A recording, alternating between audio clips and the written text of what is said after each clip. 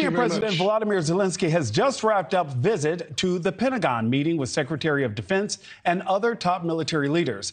Zelensky's trip to Washington will be a quick one. He met with congressional leaders this morning and in just a few hours will make his second trip to the White House for discussions with President Biden. NewsNation's Joe Khalil is live on Capitol Hill. And Joe, Zelensky's return to D.C., his first since December, comes at another pivotal time in the war with Russia.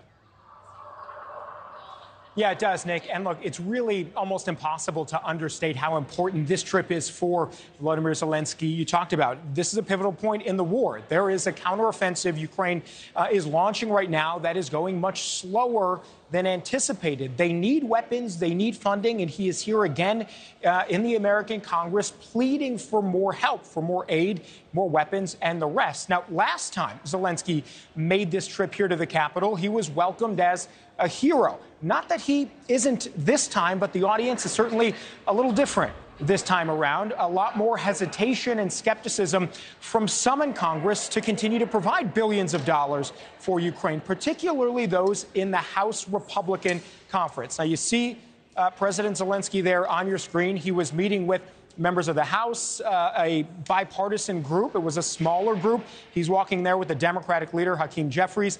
Later in the afternoon, he met with the full United States Senate, and he addressed all of them there. A lot more support in the Senate for Zelenskyy and for Ukraine than there is among House Republicans. And let's put up on your screen, just so everyone can be reminded what the ask is at this point. You've got $13 billion in security, $8.5 billion in economic aid. That's a total of about $24 billion, most of that going directly to the war effort in Ukraine. But what I can tell you is what I've been hearing from Republican members of Congress who we've spoken with is they want to see detailed plans from the White House about how some of this money is going to be spent, more of a strategy from the White House. And they also want to see President Biden push our European allies to contribute more of their funds to this war effort as well. We talked to a number of Republicans today, one of them being Buddy Carter, Republican from Georgia. Here's what he told us about this.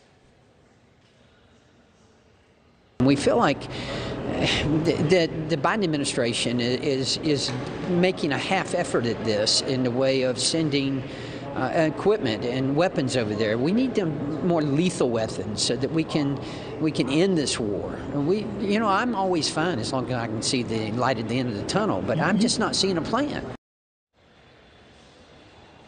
So I want to be clear, Nick, most of Congress supports more aid to Ukraine, and certainly many Republicans do. But that hesitation you just heard, I'm hearing that a lot. And another thing that they've added is that the timing here really couldn't be worse.